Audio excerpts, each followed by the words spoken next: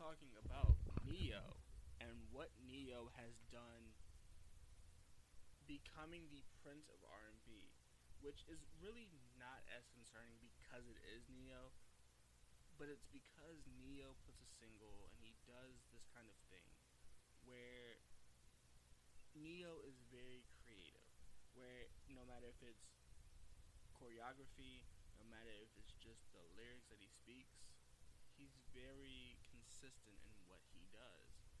And it's hard to say that this isn't expected from Neo, but like I previously said, Neo is like the prince of R&B because like when you think about it, Neo is so influenced by other people.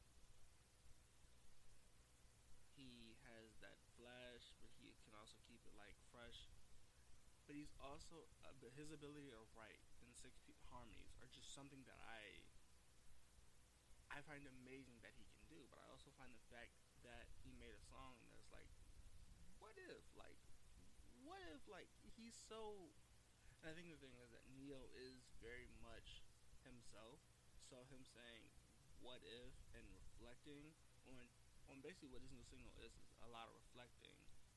It's interesting to look at. Okay, so we're talking about Neo. And Neo is a very special case of extremely talented, but extremely different. So, as I said, I have not covered R&B artists in a while, and I am sorry that I have not covered R&B artists in a while.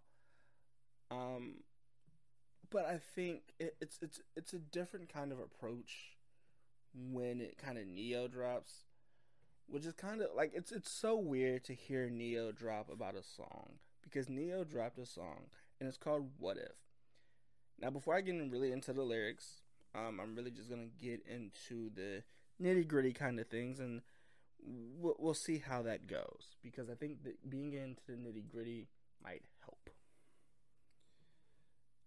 So this cinematography of him, this kind of shattered glass kind of effect, where hey, I'm looking back at a time when I was dealing with a lot of things.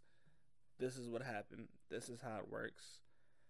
And, that's the format of how I'm going to make the music I make and me looking back at it. Because Neo does have a family now. So he's saying, what if, you know, I know I was wrong and I know we were young, which is very understandable. He kind of, but this song gives off a love song kind of appeal that Neo always somehow seems to bring on any track that he is featured on, or any song that he does. You get that Neo kind of shine on the track.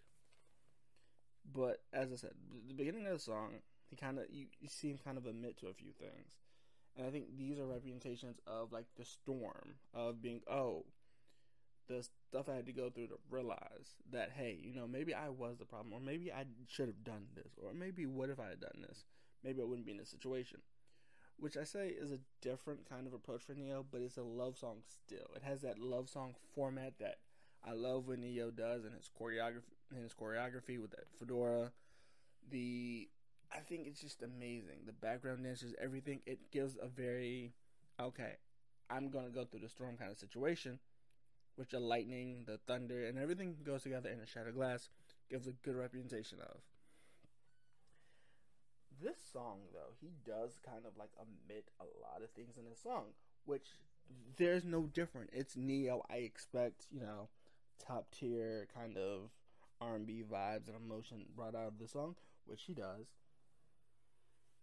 He gives you in this song is a bunch of hypothetical situations that he's been through that he knows people go through all the time. And being the song that it's that, but it's also like a heartbreak song, which I do like Neo and it's perfectly. He says, I felt perfect when we were together. We were in love. When we were in love, I knew it was true." Which is it's really what Neo is known for. Him talking about songs and admitting that he's wrong but it also shows that during his in his age, he always thinks about things I could have done that possibly were better that I could have done, and that like I'm sorry I gave you a heartbreak, but at the time I was only thinking about myself, which he admits to. Which in this song he kind of persuades that yeah I was just thinking about myself. I was just sorry for the heartbreak. It's a lot of hypotheticals in this song which I think aren't really talked about, but it's Neo being what Neo does. It's a song where Neo explains his kind of explains his passion of why he makes music, and like a lot of stuff if it had happened would have been a different way.